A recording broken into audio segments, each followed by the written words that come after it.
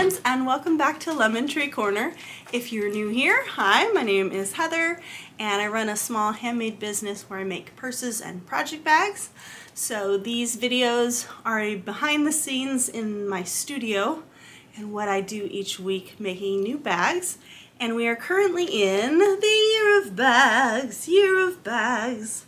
So we are making a different bag each week for this year, mainly for me to catch up and actually make a new bag each week and refill the shop, use up the fabric that I have purchased and hoarded for the last few years, and also get comfortable trying new patterns, finding the patterns that I want to make on a regular basis in order to sell things in my shop. And we also do other crafty things here as well. So I hope you have fun, and let's take a look at our project for this week. So we are making the dot dot dash bag from So Sweetness, and it's another zippery bag, so lots of zippers in this one as well. There are two sizes. Last time I made the smaller size, but I tried to add another zipper and it didn't work out. Let me show that to you.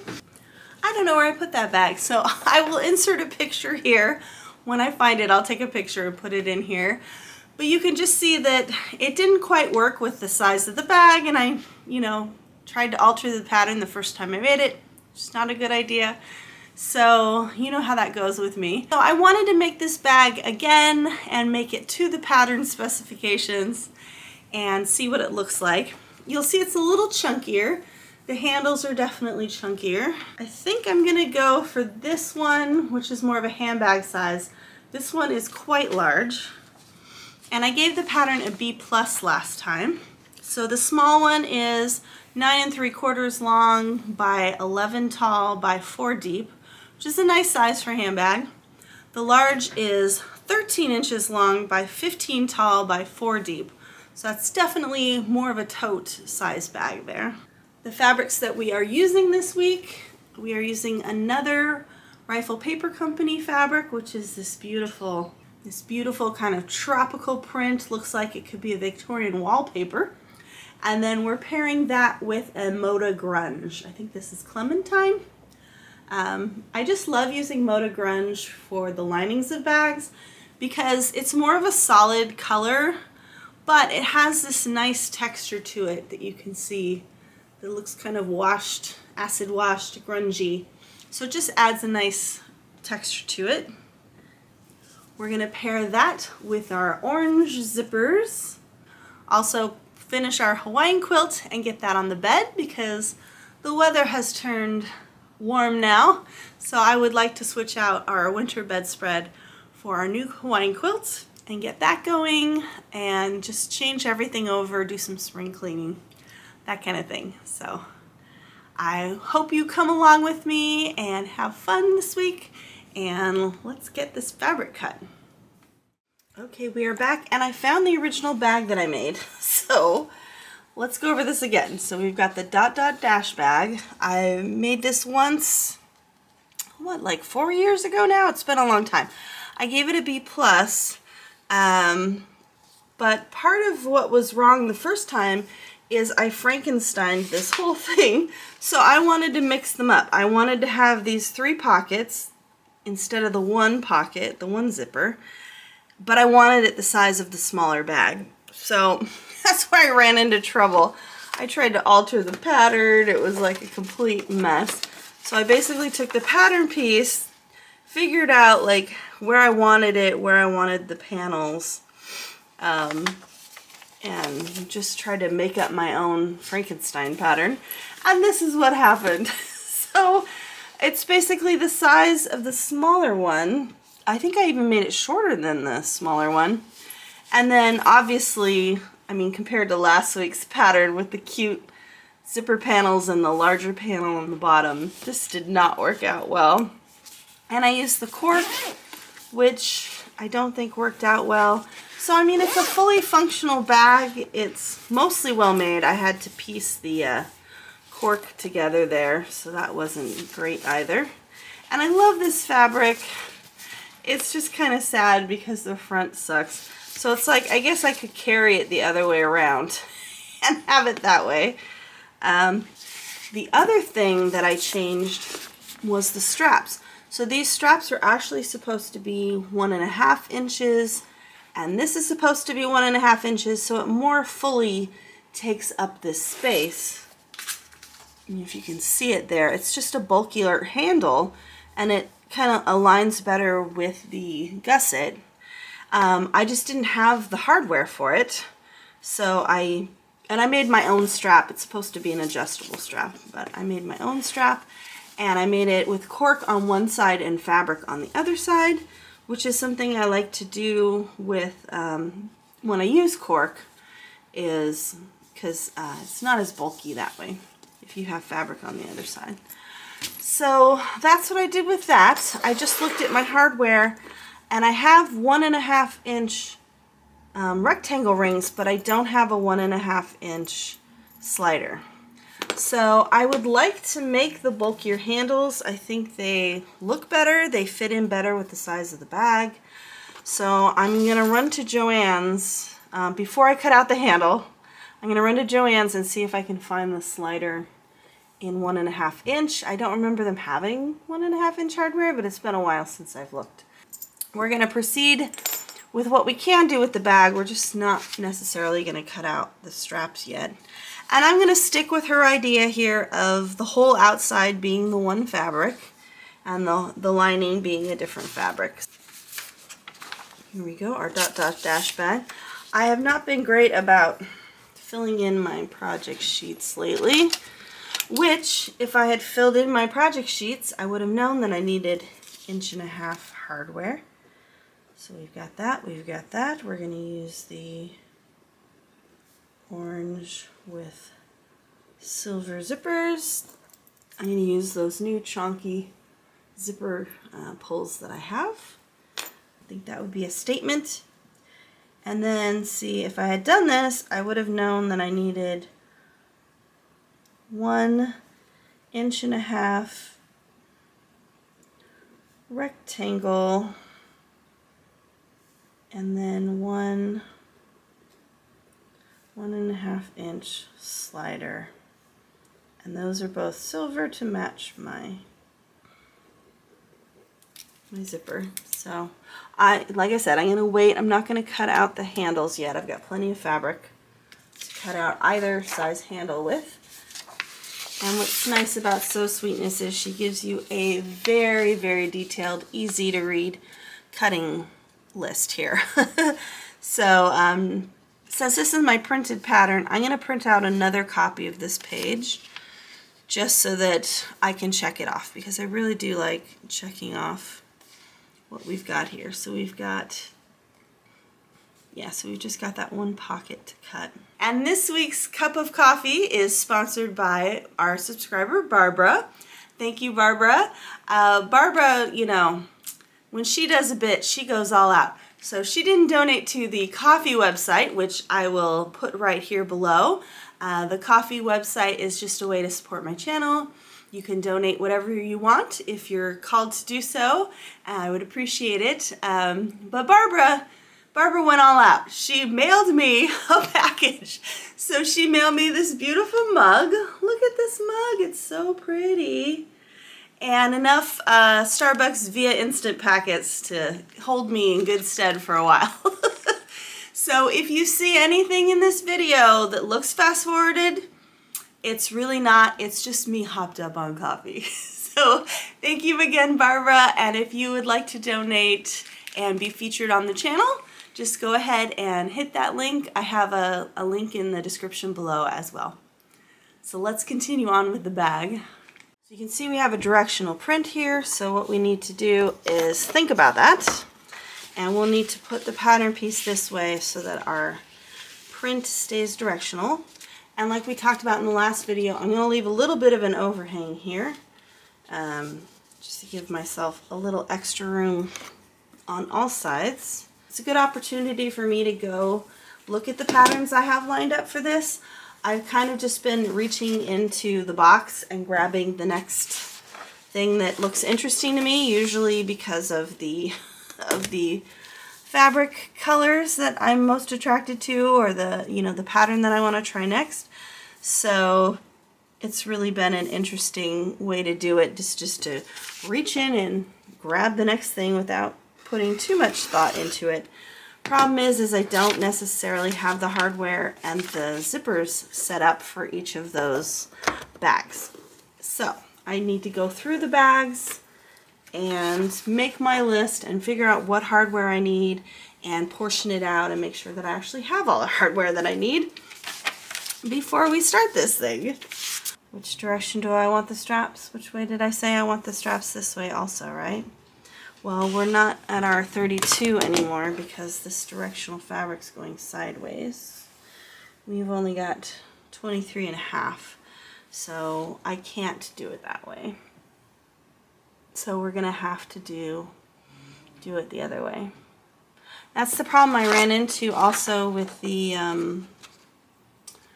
cork, because the cork's only, what, 24 inches? So the fact that it had to be 32.5. The other thing, oh, actually what I should do is cut that in half, because once we wrap around to the other direction, this is going to be upside down. Okay. So what we can do is cut 2 pieces so that it's going the correct direction down both the sides. Let's do that. Okay, figure out the math here. So 32.5 divided by 2 is 16.25, but we're going to have to add a seam allowance onto both sides. So we're going to add 1/4 inch to both sides. So we're going to do 2 pieces at 16.5 by 5. So that'll give us, we'll have a seam at the very bottom of the side panel. Almost 27, but definitely not 27.5. I think we're gonna have to sew 3 pieces together here. So we can do it this way. Let's do it this way.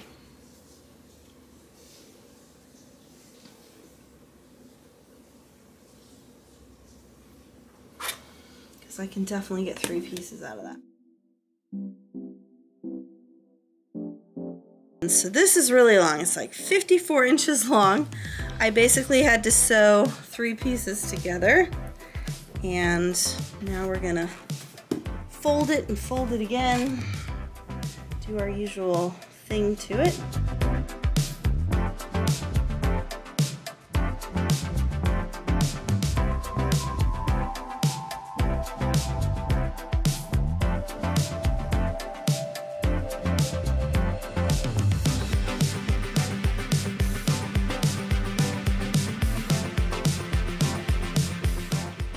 We're going to try and overlap a little bit so that this top is a little bit further over the edge, not exactly aligned with the bottom, because we want a little bit of a lip when we take it to the sewing machine.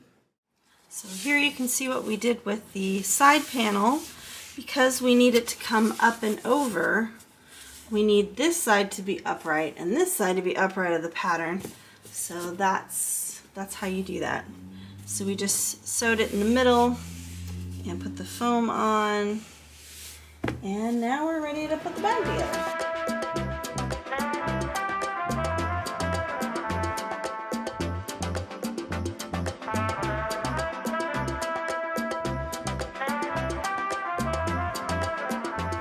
And I am going to line up the actual exterior fabric more than the pocket piece. If the pocket, see how it's a little off, I'm not going to worry about that as much. Okay, so now we're going to sew this pocket together, but there's obviously an overhang down here from, you know, the portion of the zipper. So we're going to cut this so it's straight. It's going to be kind of hard for me to do on the left-hand side here. So we've got an even edge, and then we're just going to sew these 2 together with a 1/4 inch seam allowance just on the bottom, because we're going to come back in a minute and baste these sides down like we did last week on the other bag. Okay, I think that's all I'm going to do for now. The next step is going to be tapering this on either end. So we'll pick this back up tomorrow.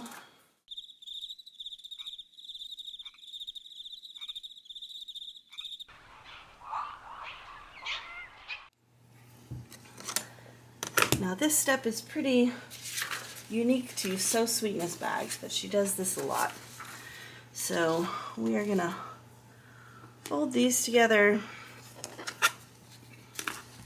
and we're gonna make a mark that's 1 inch in and 9 inches down.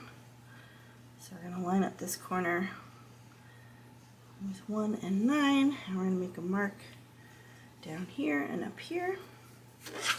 And then we're going to connect the 2 dots, and this is what we're going to cut off. And same thing on the other side.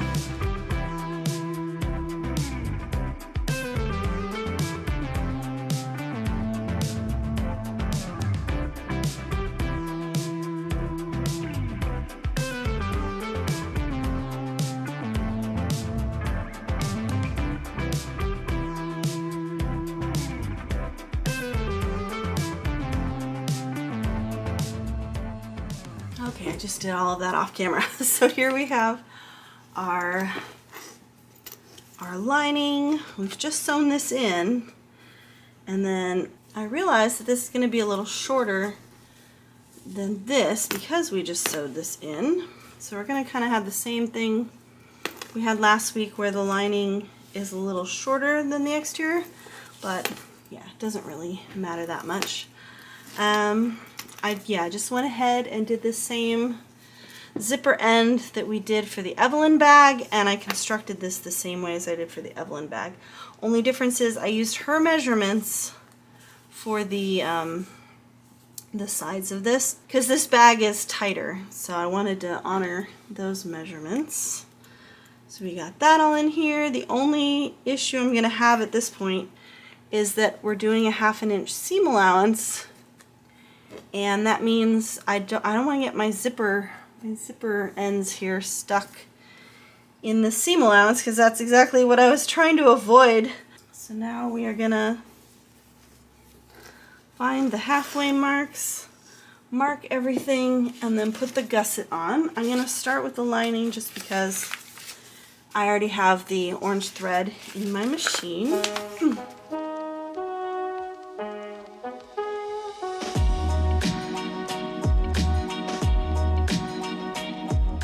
One thing you can do is you can clip the zipper here at this point, just to make sure it's like not gonna poke into your seam allowance at the last second.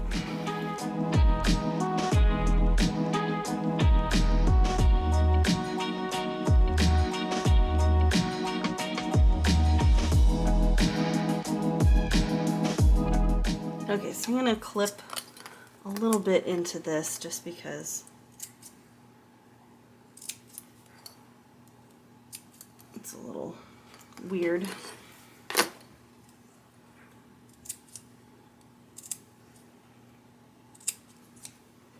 Okay, so that should curve around nicely when we go to sew it.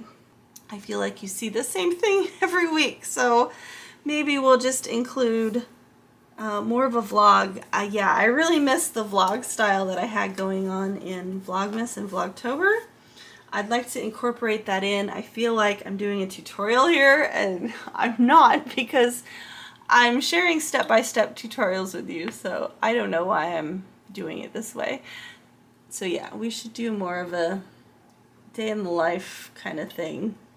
I'll think about that for future, because I'm kind of torn between doing the whole bag process for you and filming that and doing other things in my life.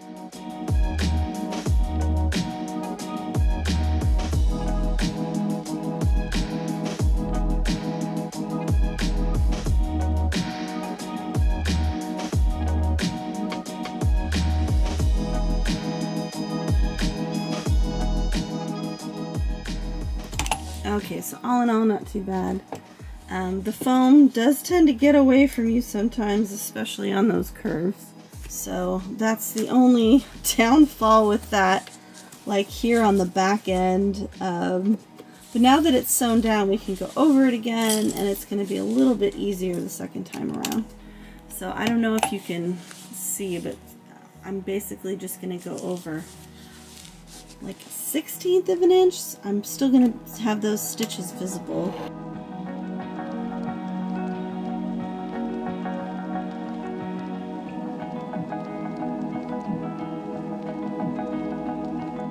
Okay, so now we're going to turn this right side out so we can attach our strap.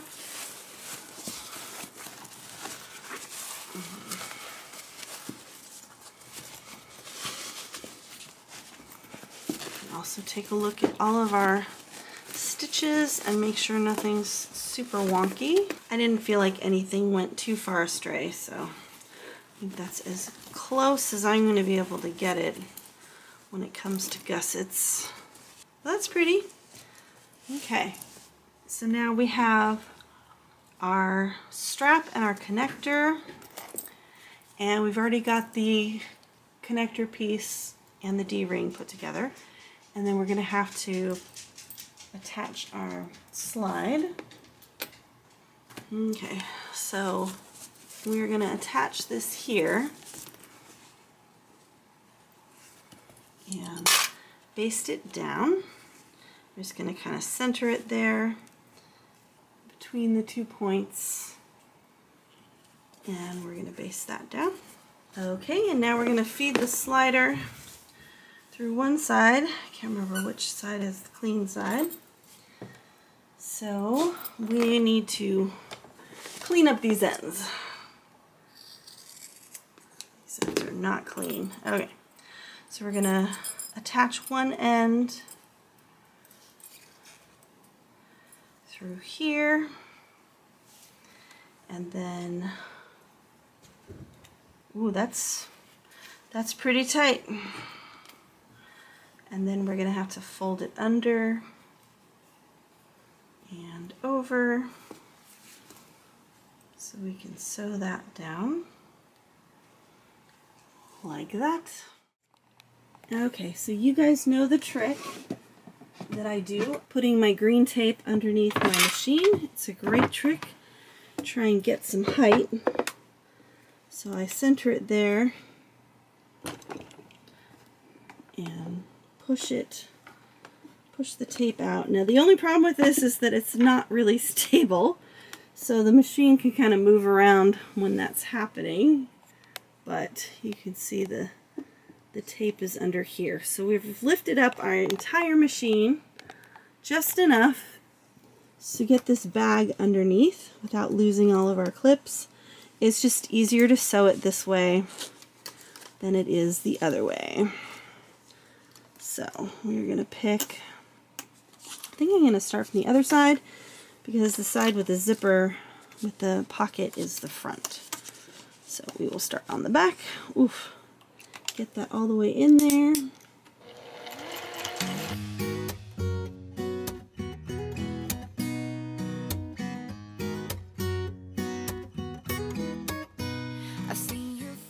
Okay, so let's add this up here.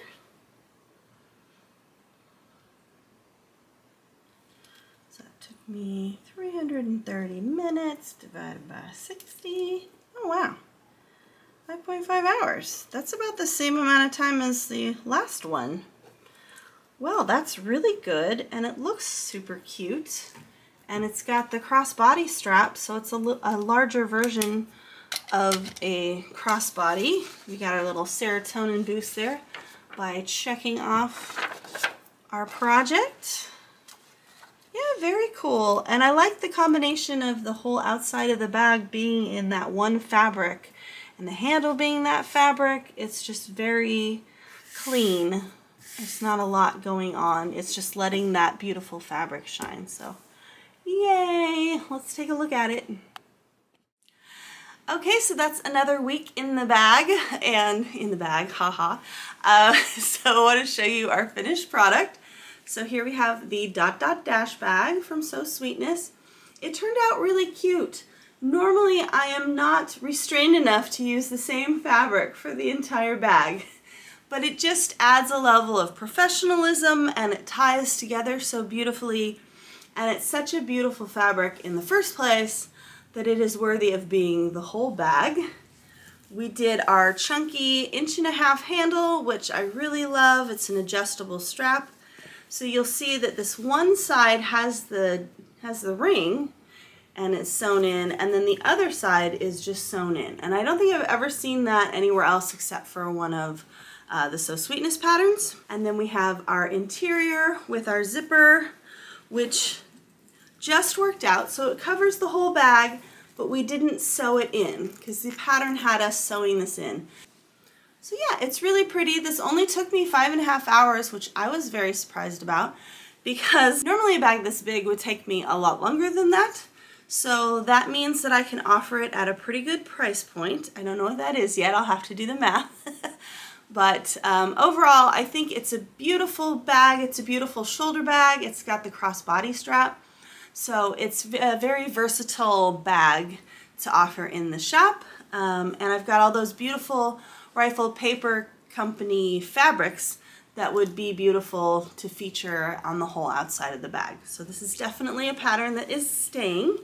It's definitely a keeper. So I originally gave this a B+, but I have added another plus. So it's a B++ now because it's amazing what happens when you actually follow the pattern. It works out a lot better. So yeah, I really love that size. I'll put that in rotation. I'll set aside some of that beautiful fabric to use for this pattern in the future. So that's it for this week. I've decided I'm going to change the format of the videos a little bit. You will have heard me hemming and hawing about that earlier in the video. I just feel like it's all overhead shots of the bag, and that's really not what I wanted to do when I started out. I wanted this to be more of an artist vlog, seeing what I'm doing inside my studio. Unfortunately, most of the stuff that happens in my studio is on the weekends because I have a full-time job. So it's kind of hard to film stuff like throughout the week. It generally happens over 2 days. But I do want to take you on more of the things that I'm doing on a regular basis and maybe showing some editing. I don't know. I don't know what I'm showing, but I would definitely like it to be more of a handheld vlog style. So that'll be the goal over the next few weeks. I'll kind of cut down that repetitive content. It's also because we're making a bag every week, and most of the bags have a very similar process that there's really no need for me to show you me making the entire bag and talking. I just tend to babble on if given the chance. So it makes these videos very long. Let me know your thoughts below on if you like that or if you've been enjoying more of the step-by-step. Yeah, I'm trying to strike a balance. And then thank you again to Barbara for being our coffee sponsor for the week. I really appreciate it, and you're keeping me energized with all that caffeine. I want to thank you for joining me and coming and keeping me company this week. Have a wonderful week ahead. Love you. Bye.